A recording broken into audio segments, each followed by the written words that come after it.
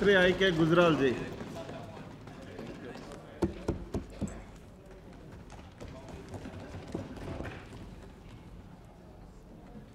Sir, I am grateful to you for giving me the opportunity to address this August House today. If I may say so, it is for the first time since the election that I am addressing the House. And I am addressing this House at a moment when I feel the situation so demands that with all seriousness and with all application of mind, we address ourselves to the issues that are emerging before us. It is no use emotionalizing the issue. It is no use raising slogans about it. Mature nations, serious nations, analyze the situations, try to evolve policies to meet them. I was initially thinking of speaking yesterday. If I had spoken yesterday, I would have addressed myself to the issues arising out of Pokhran 2.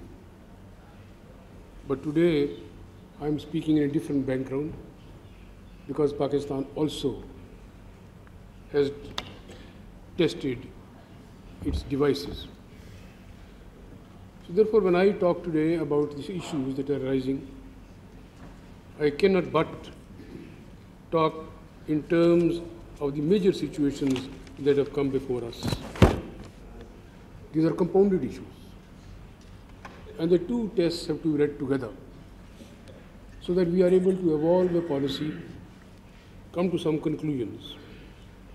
There are several issues which involve India and Pakistan both. And for several years we have been talking about them. For several years we have discussed them. For several years we have been able to meet many of the difficulties that have been confronted and that we have to meet. At the moment when I am standing here before you, sir, I am reminded of a long history. But I am not going to take your time to go into that history. It is no more possible to really undo that history. It is no more possible to discuss at the moment the Indo-Pakistan relations in the context that existed before the two tests were there. But before I address myself to the subject as such, may I first of all join the rest of the House in also offering my homage to the scientists, technologists, because I think viewed as purely scientific terms, I think the Pokhran 2 has proved, and if proof was really anyway called for, that our scientists and our technologists are second to none in the world, and they are a world-class scientists themselves. When I talk about the Pokhran, and I pay my homage and compliment to the nuclear scientists, I pay my homage to the scientific community in totality. Science cannot be divided in parts. Even Pokhran 2 would not have been possible if other dimensions of the scientific growth had not taken place. It was only a few months back that in your state, sir, we had gone and seen the spectacle of Shri I. How Indian science made us proud. How Indian scientists made us proud. When we were able to launch a satellite on our own, particularly when months back, or the year back, 2 years back, the American pressure had made Russians deny it's the cryogenic engine. Here were our people who did it themselves, and we went to the space. And I am aware that more satellites are about to be launched by us, and now we have reached that stage when many countries are approaching us to engage our services for that purpose. I also wish to talk about the supercomputer. You will kindly recall, and the House will recall, that supercomputer was denied to us. And here were our scientists and technologists. They have made the supercomputer themselves. Not only they have made themselves, but also today we are in the market, and many countries which were proud of their scientific achievements are in the queue to buy the supercomputer. Without this supercomputer, nuclear dimension was not possible. And therefore, when I pay my homage, I repeat, I feel that I pay homage to the entire scientific community. They had one challenge before them, and that was that they have turned every denial into an opportunity. Everything that was denied, they turned into it. It was my modest effort, and a dimension of that homage that some months back, India for the first time offered Bharat Ratna to a living scientist who was here. And when I talk of homage to the community, I have to talk of Nehru. But for his vision, but for his commitment to scientific growth, but for the way he led us and set up the first laboratories in this country, the way he spelt our vision for us, we would not have been where we are. And when I pay homage to him, I am also reminded, not only in terms of science, modern India would not have been modern India, but for Nehru's, that visionary leadership and the vision of India that he gave us.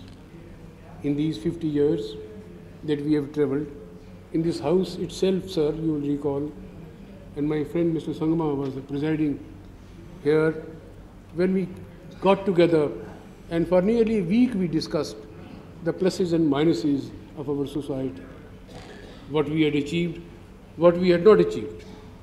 At the same time, I think we asked ourselves a question that if we had not achieved anything, what would our nation expect us to do at that time and in coming days? In this, therefore, I feel sometimes that the important thing for us was the science must continue to receive our focused attention. Science and technology must receive our attention all the time. Without scientific and technological growth, we will never be able to fulfill the trieste that Nehru spelled for us. Science doesn't prosper in hothouses. Science doesn't prosper in the minds which are obscurantists. Science doesn't prosper in those areas where minds are not modern. Science prospers only if your schools, your colleges, your universities provide a wide base for the pyramid, and from there the generation after generation we produce scientists who come to the summit, and when they reach there they perform as they have done now. But for that, I feel therefore it is extremely important that we see to it that the base of science education is separate. That will be the homage. That we see that in our schools and colleges there is a great deal of work done for education of science. We also earmark, and since my friend, the finance minister is sitting here, that he marks a sizable amount of money for research and development. I said a while ago, science and scientific attitudes do not come unless you have a base for scientific temper. Jawaharlal Nehru often talked about it. May I, in my own humble way, say, sir, when I was assuming office of the Prime Ministership, I had drawn the attention of the nation to this. Scientific temper is a base on which science and technology prospers, and also scientific temper defeats obscuranticism, andhvishwas. And unless you defeat andhvishwas, you cannot think in terms of scientific temper. May I say, with some pain and some anguish, that is when we are trying to glorify science, isn't it a cruel irony that we are thinking of building temples, we are thinking of carrying the dust, we are thinking in terms of new situations which encourage obscuranticism and not scientific temper. It is no use passing resolutions here. It is no use paying compliment here on that side and this side if it does not lead you to scientific encouragement of scientific temper. If you are going to turn scientific achievement into the basic temples, dusts, and all these things, then I am very worried about the future of science in this country. And therefore I hope that when we pass, if we pass a compliment, and if the House decides to pass a resolution, which I would like to share, complimenting, paying homage to our scientific community, at the same time we will say in the resolution that we want country to encourage scientific temper. And therefore, unless scientific temper is encouraged, and scientific temper, sir, you will know, is also a part of the directive principles of the Constitution. And that is what the Constitution has also said. And that is what we must pay a great deal of attention to you. Having said this, I think it is important for me to come and talk to you here how I look at the present situation. As I said a while ago, I was thinking in a different framework yesterday to talk here. Today I am talking in a different scenario and a different framework. I had some time back written 2 letters to Prime Minister. The 2 letters of 13th and 22nd, after the tests were performed. And when I saw the environment building in the country, I thought it was my duty to write to him. And I said several things in those letters. One of the things that I suggested, for God's sake, see to it that government speaks with one voice. Government was speaking with 5 voices, all divergent, all confusing, all giving different messages. And those who listened, they were confused. I don't know those who talked whether they were confused or not. So I urged the Prime Minister twice, please see to it that government speaks with one voice. And please ensure that everything that is said in the name of the government has your prior clearance, so that we know that this is authentic voice of the government. Well, I do not know if attention was paid to that or not, but also I suggested to him that he may also kindly I said, ensure that yes, the letters are here. My colleague tells me letters are here. Well, I will not try to read them. At the same time, I had also suggested in the letter that he must see to it that his colleagues manifest and exhibit some maturity of thought, exhibit the maturity of the office that they occupy, upkeep the dignity of that office, and not talk in turn, out of turn, all the time, creating new type of atmosphere in the country. Sometimes jingoism was talked of, sometimes warmongering was talked of, sometimes challenges were given, sometimes new emotions were roused, as if overnight the country is on the brink of the war. I had also suggested to him that jingoism and warmongering by a nation of the size of the country India, that is, the maturity of India is, once you do create the atmosphere of war, then and without intention of going to war, that is an extremely dangerous thing. For God's sake, take care of it. I also wrote to him and suggested to him that these policies of India have one basic strength, and that is a consensus. And since I had the privilege of being the Prime Minister and the Foreign Minister for some time, I have practiced that consensus. I don't have to ask for your credit to me, but I think we showed by practice, whether it was CTBT, our neighbors' relationships, our United Nations, we explained to everybody how consensus can be and should be built. And I see in the Prime Minister's statement himself and Prime Minister's speech himself saying that he supported all those things himself. For God's sake, I said in my letters, please do it again. Don't try to make it look your party's achievement. It is not your party's achievement. And if you want a party's achievement and you are thinking of going to elections, fine. I was very disappointed when a learned friend like Mr. Jagmohan, whom I respect a great deal otherwise, tried to turn it into partisan spirit. You did, my dear. I respect you, you know it. And if you read your speech again, you will come to the same conclusion, and you need not interrupt me. Main point that I am trying to say basically is that consensus is the strength of India. Consensus is the strength of a policy. And I had requested the Prime Minister to ensure that whatever policies he was following, he was trying to build a consensus. I also told him when I met him, there is a difference between consensus and giving information. There is a very vital difference in that. You call the leaders of the parties and give them information, that is not consensus building. Consensus building involves flexibility. It involves accommodation. It involves trying to understand other man's point of view. It tries to understand if the other man is saying has some value or not. It either tries to persuade or tries to get persuaded. Only then you can evolve a consensus. Well, I say with a great deal of regret, even now I do not see the process of consensus emerging. Even now, particularly after yesterday. When particularly after yesterday new challenges are being thought of and everybody is talking in a different tone and different context, I think this was a time when we should have sat together and evolved a consensus. My friend, the leader of opposition, offered it yesterday. Yes.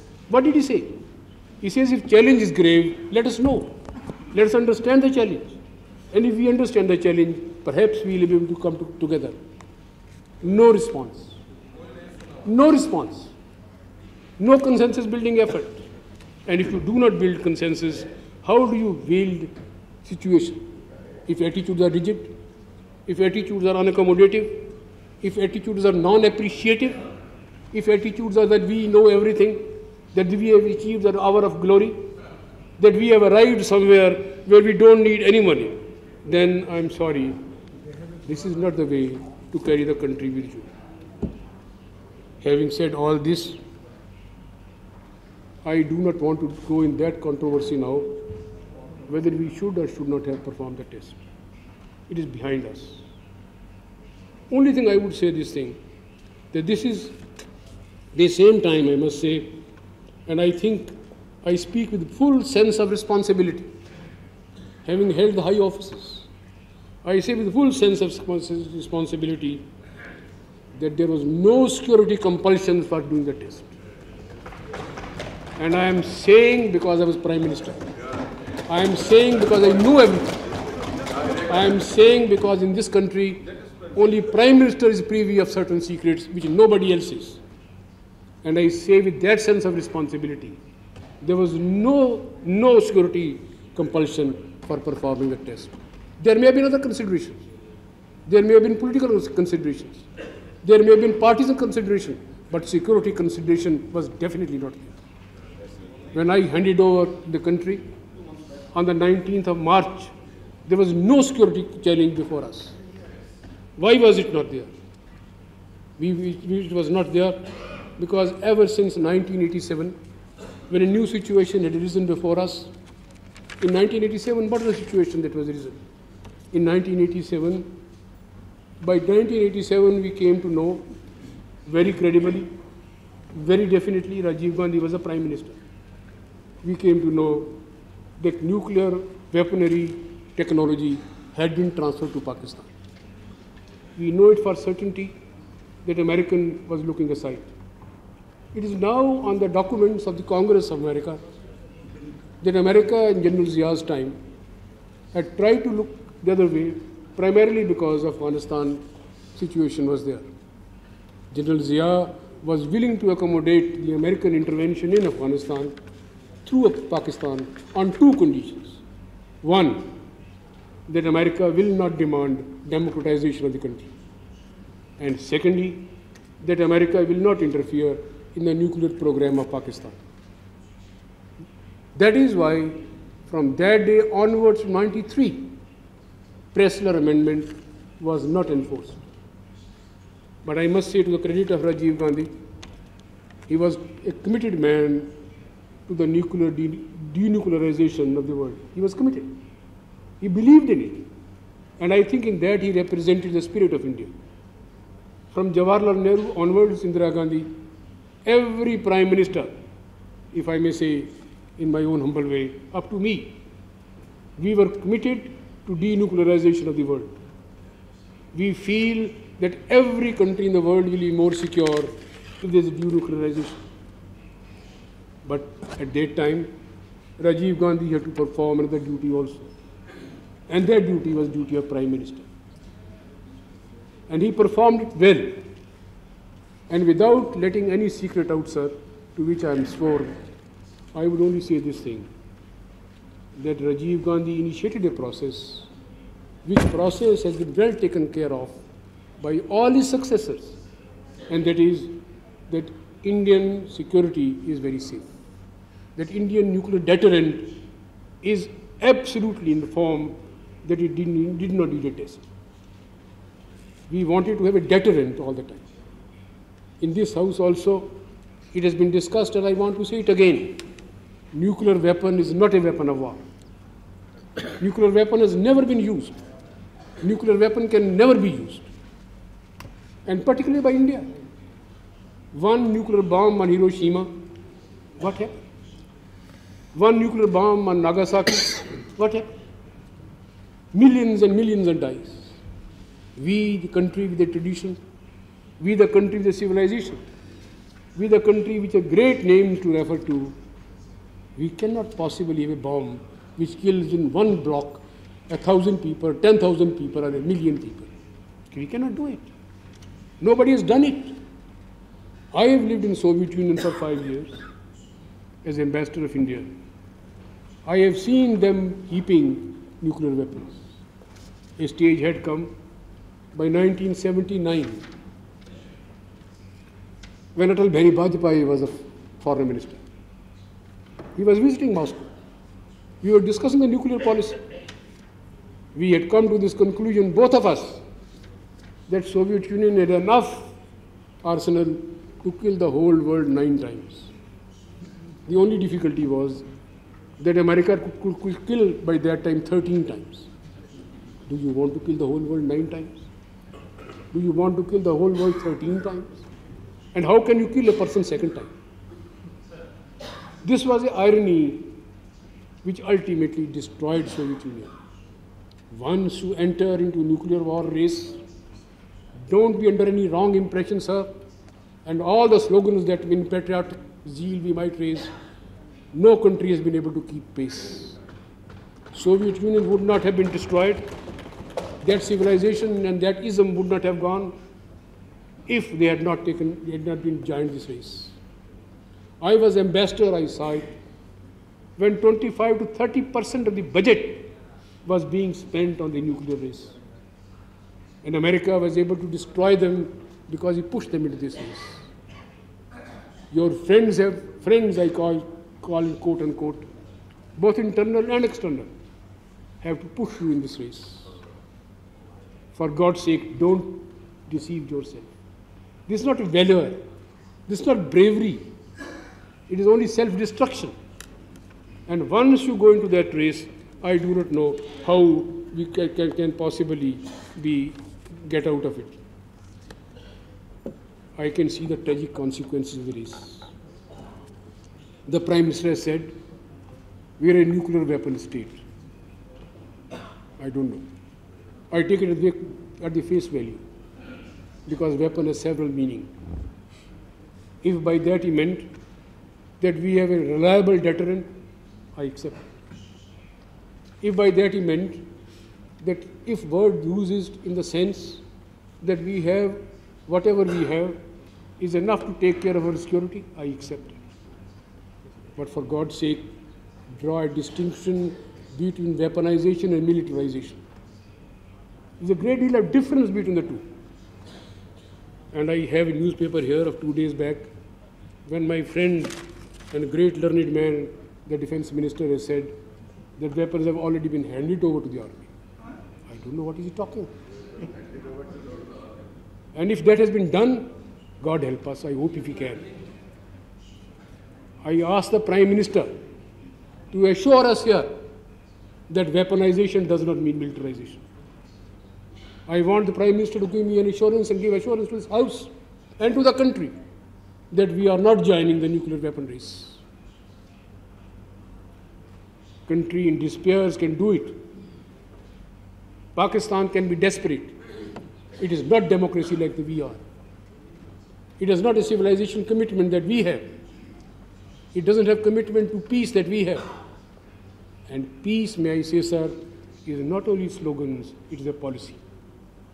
A policy framework has to be built on the peace. Only then you can possibly think in terms of that. I would only like to say also that I am not talking in the voice of panic.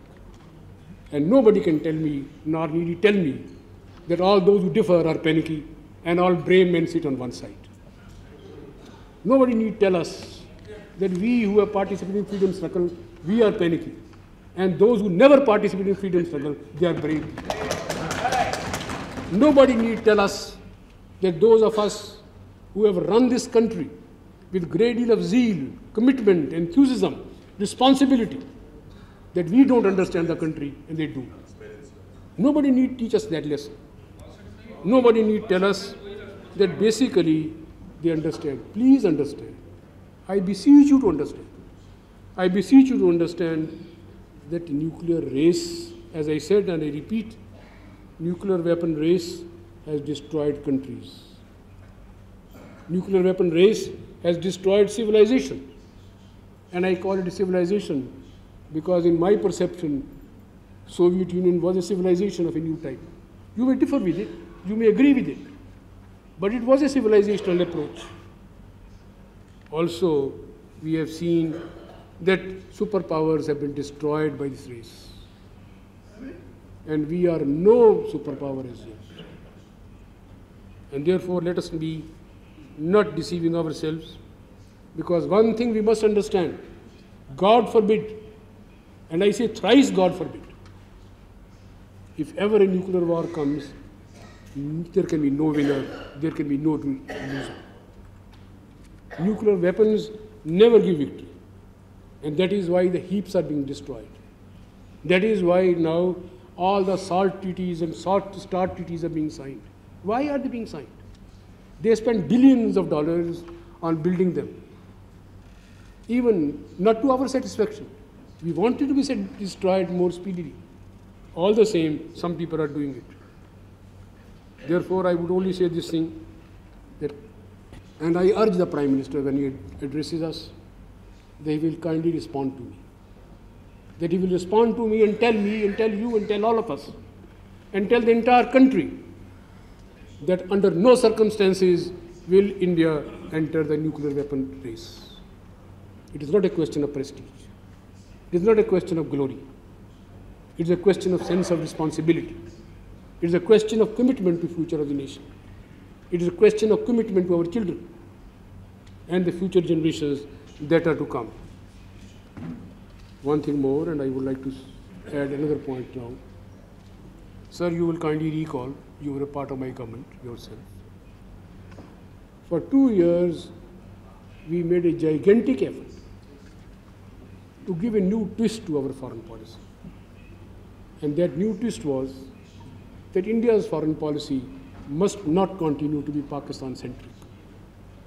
That was why it was not a chance that we stopped any polemical war with them. Unilaterally. We stopped responding to any of their provocative statements. I did not even respond to Nawaz Sharif's speech in the United Nations. Why? Not because we could not draft a speech, not because we couldn't use harder words, not because we didn't have the rhetoric at our disposal, primarily because I thought, and I believe, and this House believed because they supported me at that time, that basically India has a role to play in the world. And since India has a role to play in the world, its policies must never be Pakistan-centric. And I say this thing, please don't let it happen again. This test and counter-test are making you Pakistan-centric once again. Because all the House discusses we are more powerful than Pakistan, we are more courageous than Pakistan. What is Pakistan? Pakistan may or may not be anything. I'm not entering into that controversy. But India definitely must not, in the 50th year of its freedom, remain Pakistan-centric. Second point that I want to say is that therefore, kindly understand one thing. There is some sort of a latent controversy, call it, rivalry, call it, going on between America and China. Please do not let anybody play China card on you. It is an unfortunate fact that the letter, I do not know who in the Prime Minister's office drafted that letter, because I know that Ministry of External Affairs did not. And I am very sorry that it did not, because we are very competent members of the service in the External Affairs Ministry. I do not know how one had to write to Clinton and talk about China, playing in their hand, playing in a trap. For persistently, when I was in charge of foreign policy, I have seen to it that we do not play China card, or nobody plays China card on us, or we do not give anyone else the chance to play the China card for us. We have done it. We have annoyed China on one side. We have given a glee to people in Washington, and we do not know which way to look. My dear friend Mr. Subramanian Swamy is sitting here. He understands China more than I do. I hope he has not forgotten China by now, because he's too much interested in AIDMK. But I think when he talks, if he does, he will tell us how dangerous it can be and how dangerous this trap can be. Therefore, when you make your policy formulations, please understand this thing, that do not let others play this card on you. And this will do immense damage to us. With China, we have been carrying on a sort of a slow process, but a process which is showing some way out. There is no use talking bravado. In 62 something happened. Today we are more warriors because we have tested. They have tested 45 times. Does it make you more powerful? Can they use nuclear weapon on you? Can you use a nuclear weapon on them? That issue doesn't arise. And why are you inviting a war again? No wise country invites a war. But here I find some sort of a jingoistic environment has been created, that we are competing with each other, whose language is more irrational, whose rhetoric is more forceful, and therefore we create ourselves in this. Kindly understand one thing more also, and that is third one, that weaponization is a very serious game of a nuclear weapon. It needs several things. My friend Mr. Chidambaram had initiated and spelled out several things of them. He understands finance better than I do. I will not try to tell you how much money it costs in rupees, but I can tell you one thing, and again I repeat, it is the surest way of derailing yourself from your economic progress. As it is, we are in difficulty. The economic report that came yesterday made all of us think, how shall we get away? And now other things are staring in our face. The impact of these sanctions, the impact of Europe talking another language, the impact of World Bank talking another language, the impact of Japan talking another language. Bravery is a very good word, but Josh without hosh is highly dangerous. And that is what I say, we must be very clear in what we want to do. And I repeat what I said. Kindly draw, and I hope Prime Minister understands the difference between weaponization and militarization. And I hope if he understands, he will put his foot down. I do not know if the contingency plans have been worked out. If they have been, I do not want them to make them public, but I definitely want them to discuss with us. What is your contingency plan? What are your plans in diplomacy? Maybe we can help you. What is your contingency plan regarding economy? What is your contingency plan regarding strategy? What is your contingency plan regarding dealing with the neighbors? What is your contingency plan for dealing with the major world powers? Therefore, I would say this thing, and since Finance Minister is sitting here, kindly understand one thing. I am not so much afraid of the sanctions as I am afraid of one thing more. The financial crisis of Southeast Asia, we are seeing, it is not yet over. We are seeing how currencies can be manipulated. We are seeing how fiscal arrangements can be disturbed. I went to Indonesia 2 years ago, and then I had gone after 10 years. I thought they were doing wonderfully well. I went to Malaysia, and I think you went later than I did. They were doing extremely well. Suddenly what happens? This switch that these people who control the Bretton Woods organizations and institutions, they can make you reel down. God forbid if rupee slides down further. God forbid if we do not take care that like Indonesian rupiah, our rupee also slides down. Those are bigger dangers than even the sanctions. And some measures have to be taken to see that it does not happen. I have also seen many things said here which I think which is very important for us to keep in mind. And that is that again I say this thing, that think of the total strategy that you want to deal with. And that strategy papers or contingency papers should be shared, again I repeat, with all of us. But for God's sake, do one thing. And I appeal to you in the name of the country. For God's sake, don't pipe the jingoism. For God's sake, don't rouse passions in this country. For God's sake, don't create a problem for ourselves that we are inviting a war. We do not want a war. We want peaceful development. We want this country to catch up with those whose rate of growth is 10 to 12%.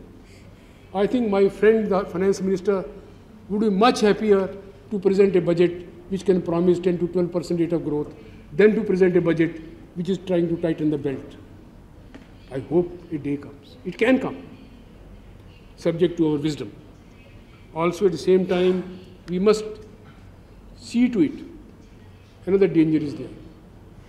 In our relations with Pakistan, since Simla Agreement, we had succeeded in bringing Kashmir down to bilateral levels of negotiations.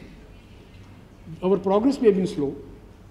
We may not have been able to succeed as yet, but there is every danger of its internationalization again. I do not know what the diplomatic contingency plan says about it, and what my worthy Prime Minister, who is also Foreign Minister, has thought about it. What type of initiatives is he thinking of? I was very surprised and amused and perhaps surprised and also confused when Prime Minister said yesterday his stand has been vindicated. I don't know. I'm very confused.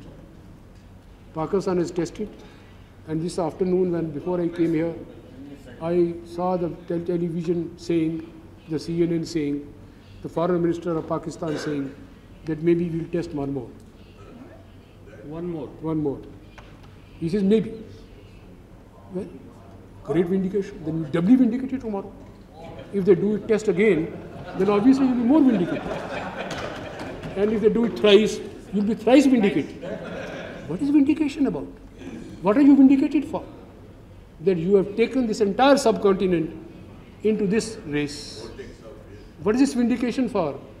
That you have undertaken a test purely for political reasons and not for security reasons. And I say it with great respect. PM has also said that we are a nuclear weapon state.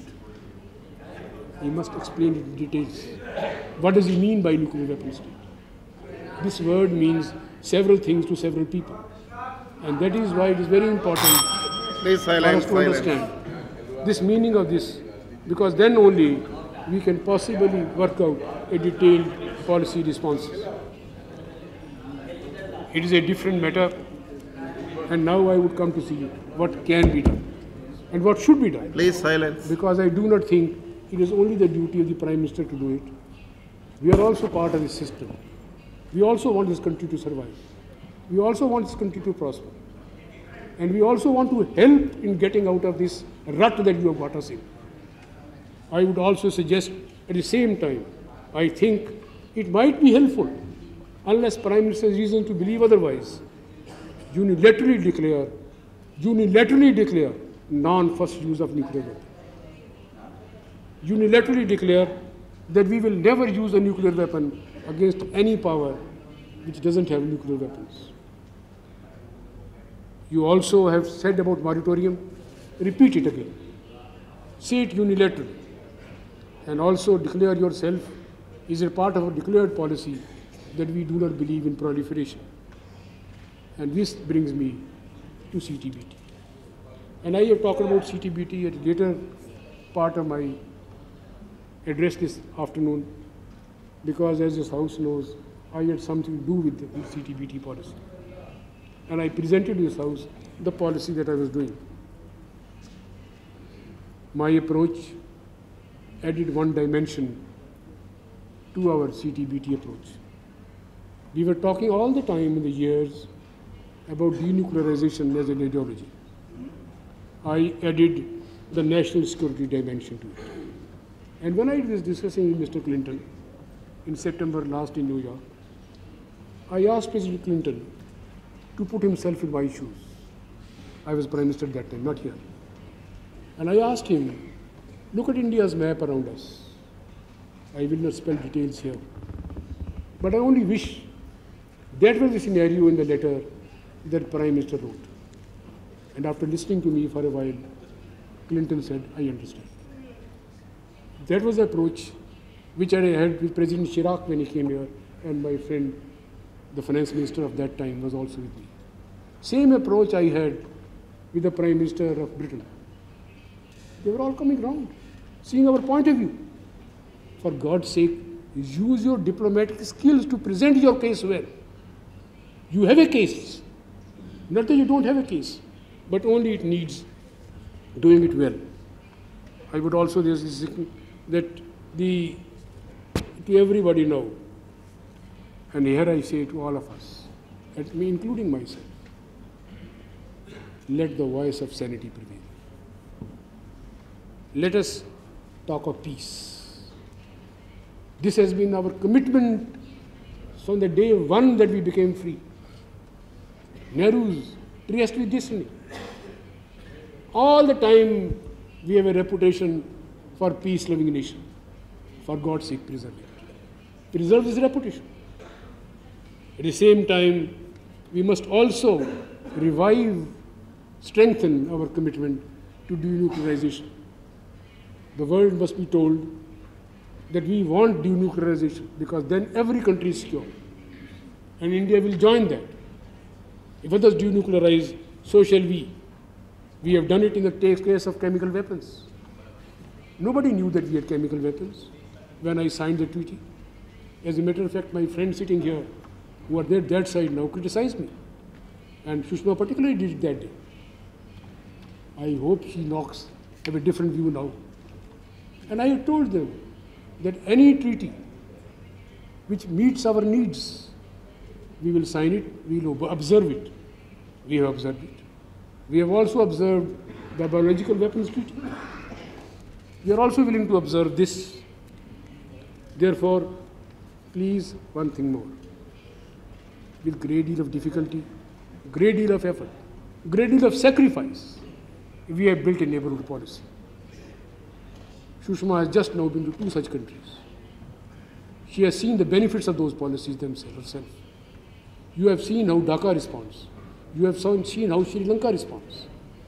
For God's sake, don't dismiss it, because some people, without my consent, have given it my name. You can take the name also, but sustain the policy, please. Sustain the policy of building good neighborliness. And good neighborliness, to first and everything, is it rules out war. Pakistan has offered that they are willing to talk to us. Talk to them. Pakistan has said they are willing to talk a non-aggression pact. Yes. Pakistan wants anything more. We do not want to cut ourselves to their size.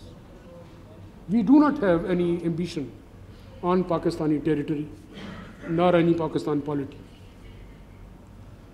Within the framework of similar agreement, we are willing to talk about Kashmir also. I have said so. I have committed that with the consent of Atal Bihari Vajpayee.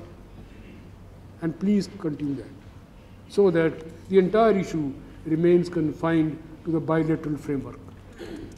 If you don't do it, and if Mr. Jagmo is your advisor, God help you. Because then Kashmir will go to United Nations. Then it will go to New York. It will not stay in this subcontinent. I had said at that time, when we made an agreement with Mr. Nawaz Sharif in Malé, we identified 8 items. We said we'll talk on these 8 items. And when I met him last in Dhaka in January this year, both of us agreed, I repeat, Nawaz Sharif and I agreed that the future discussions between our foreign secretaries will be on the basis that all the 8 issues will be taken up together in one window, in one place, in one building. We both together gave these instructions to our respective foreign secretaries. This should be sustained. This is hope. I hope, therefore, before I sit down, I hope that my friends sitting on that side, for whom I have great respect, and for some a great love, don't mind it and don't blush. I would only say this thing, that contingency plans should be worked out. And I will be repeating that. And contingency plans should have defined objective. And objective is peace. Objective is good neighborliness. Objective is not entering into nuclear weapon race. Objective is preservation of a situation where the task, my friend, the finance minister has made easier. He can definitely come heavy on us tomorrow. He can definitely do anything like country will cooperate. But why have that situation if it can be possibly examined?